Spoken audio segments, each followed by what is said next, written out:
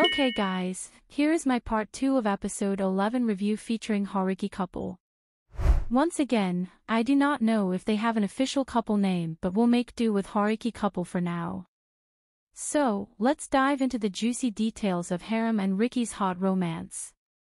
So, after choosing each other at the gondola in episode 10, Harem mentioned that Ricky was ready to move to Seattle for her, to which he also agreed.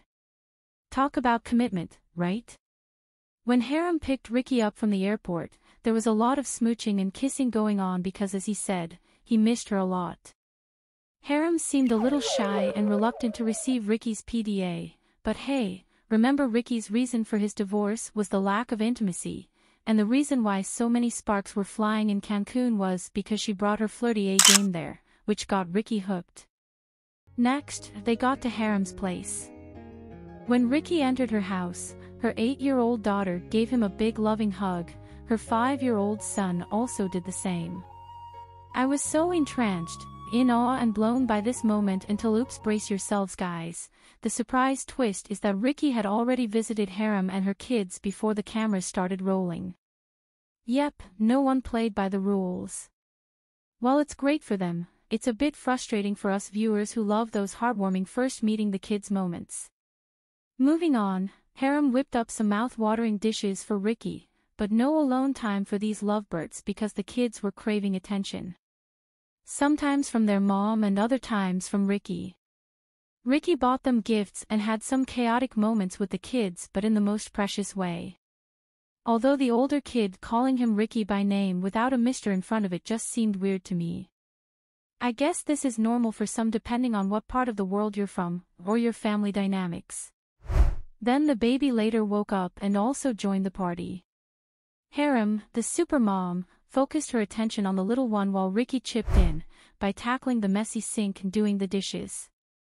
Harem tried to make him stop because it may have made her feel uncomfortable, but he was devoted to helping her with that task. Though, at some point, she needed help with the kids, but my guy was busy scrubbing away that tray. I guess that was therapeutic for him at that moment, lol. But sadly, we left Haruki's scene with Harem rushing her daughter to the ER because of severe pain in her ear. All this in a day's work for this supermom, right?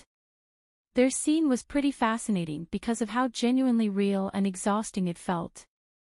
I can only imagine how exhausted Ricky may have felt. Now, I can't help but wonder if Ricky might hit the panic button and backtrack from this relationship. But, if Ricky wants this to last, they'll need a ton of heart-to-heart talks, some kid boundary setting, and plenty of engaging activities to keep the little ones occupied. Making this work won't be a walk in the park. But here's the kicker guys, rumor has it that Ricky didn't choose Harem in the end, and it's even alleged that he might even be cozying up to someone new who's unrelated to the show. Frankly, I can't blame him. Committing to a relationship when there are kids involved is no joke and shouldn't be treated lightly. In the next episode, we're in for a real treat because Harem's ex-husband pays a surprise visit. Ricky plays it cool when Harem asked him if he didn't mind, though he looked uncomfortable in the clip, he didn't look surprised. He probably already knew this would happen. Harem isn't the type to spring surprises like that without a heads up. So I believe he knew about this special guest's visit. I can't wait to see the next episode guys. I hope we'll get to see Ricky's crib as well because it's also rumored that Ricky is Mr. Ricky Rich. Thanks for watching guys, hope you enjoyed the video. Please leave a like, subscribe and hit the notification bell.